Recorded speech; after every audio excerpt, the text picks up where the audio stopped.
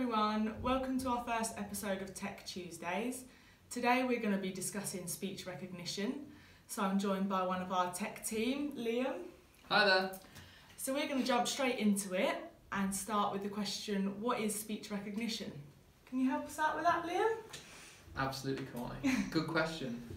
So speech recognition in its simplest form is putting words on screen that are spoken in real time, or not necessarily on screen, being recognised in any application really. So most people will have had a exposure to speech recognition with either Siri, Alexa or OK Google, which are mobile phone based or smart device throughout the house.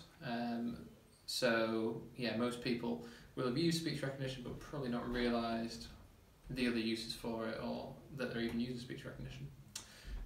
Along with that, speech recognition is also used in automated phone systems, such as if you ring up the bank. In the past it used to be, quite closed questions. Can you confirm your name or your card number with yes or no, or read out a 16-digit number.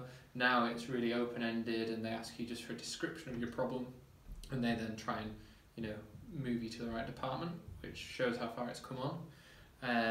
Along with that, it's also in cars now, but in our context of speech recognition, we'll be looking at it in terms of Nuance's Dragon speech recognition software, which we provide training on and also sell licenses of.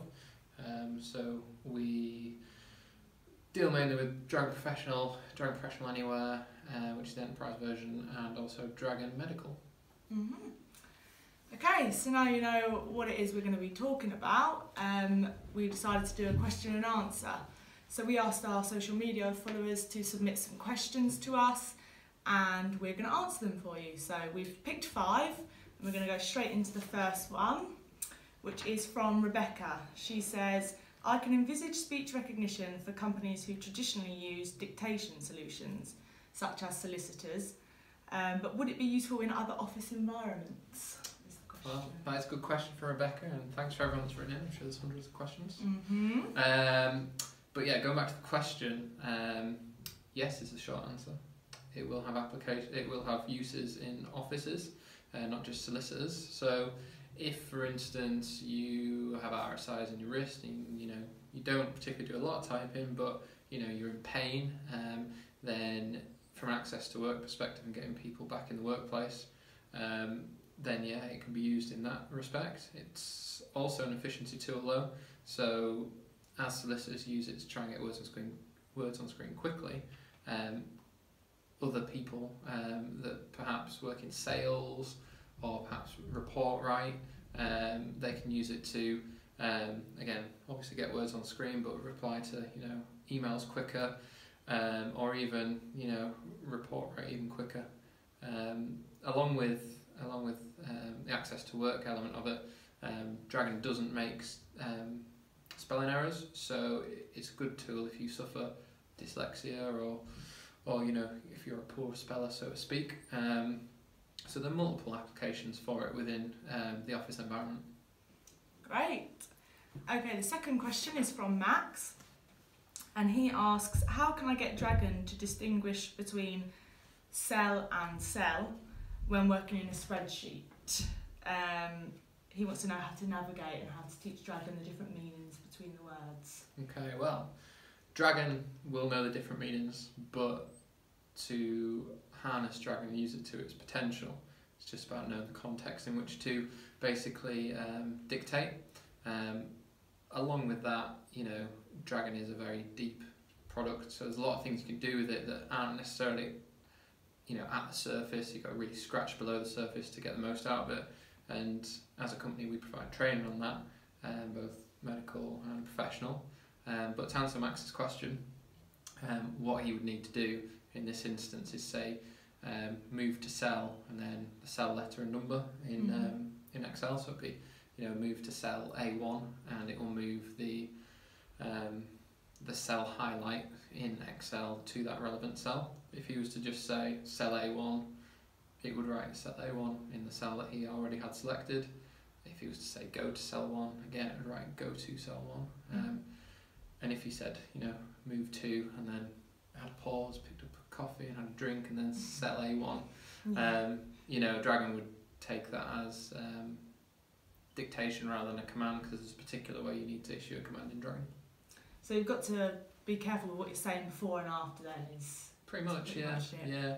And, Okay. you know, take advantage of any training that you can get, really. Okay. Third question is from Jim. He says, I'm interested in purchasing Dragon for my personal use. Says he writes a lot of emails, but he said there's so many versions, he doesn't know which one would be best suited to him. So, you're right, there are a lot of versions. In terms of what you probably need if you're doing emails at home, it'd probably be Dragon Professional Individual, which can be installed on, I think it's up to 4 computers. At any one time it's got 4 activations. The way that differs from Dragon Professional Group is Dragon Professional Group is an enterprise sort of solution where you can have roving profiles, which you wouldn't need if you're at home. And Dragon Medical is obviously you know, made for medical environments, so dictated into electronic patient record systems, and it's also got, you know, 80 odd different medical vocabularies that, you know, give additional context to Dragon in terms of drug names and whatnot. So yeah, the version you would need is Dragon Professional Individual. Okay, our next question is from Elizabeth, and she says, Nuance have announced that they are discontinuing Dragon for Mac. Does this mean that it won't work at all in the future? Well, they have announced that they're discontinuing Dragon for Mac. You know, differing views on Dragon for Mac. Some people loved it, some people hated it, kind of like Marmite. Yeah, it was quite buggy at times, but it certainly moved in the right direction with version 6, which was the most current one, which is the one you'll probably be using. And there was 8 service patches for that. So what Nuance's announcement means in general is that going forward, A, Dragon for Mac won't be produced again. B, they're not going to produce any more service patches for it. So basically, if you're on 6.8 at the moment, that's as good as it's ever going to get in this current version on this current operating system, if you're on the most current one from of Apple's operating systems. But Apple obviously release new operating systems quite frequently. So if you update to the newest or the next release of the Apple operating system, Nuance won't be working on any patches for Dragon in that operating system environment. So if it does develop bugs after it was previously working okay, or even if it just stops working, then yeah, there won't be anything you can really do, unfortunately, other than roll back to an operating system, an Apple operating system that you know did work with Dragon. So yeah, unfortunately, stuck between a rock and a hard place.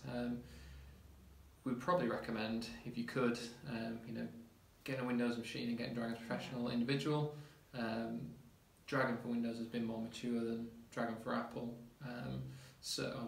Dragon for Mac, sorry. So you will tend to get a more positive user experience with it. But obviously, some people love Macs, detest Windows. Some people love Windows and detest Mac. So it's a trade-off. But yeah, in short, if it stops working, you know, Nuance won't do anything.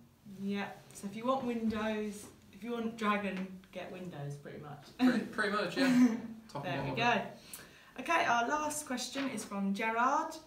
He says, how can I get Dragon to type numerals rather than spelling out the full word? So there's a couple of ways again.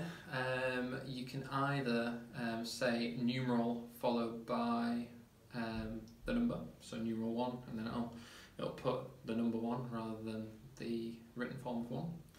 Or there's an option in Dragon which is called auto formatting options. You can go in there and change a setting and basically choose a number to then, if you go above that number, make sure it's the numeral rather than the written form. So I think the option is like 0 and above will always put numbers, or 2 and above will always put numbers, things like that.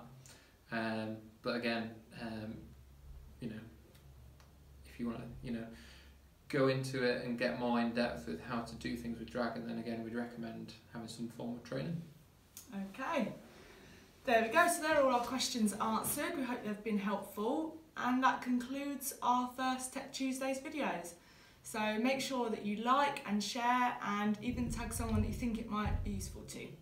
Alright, see you next week. See you next Tuesday.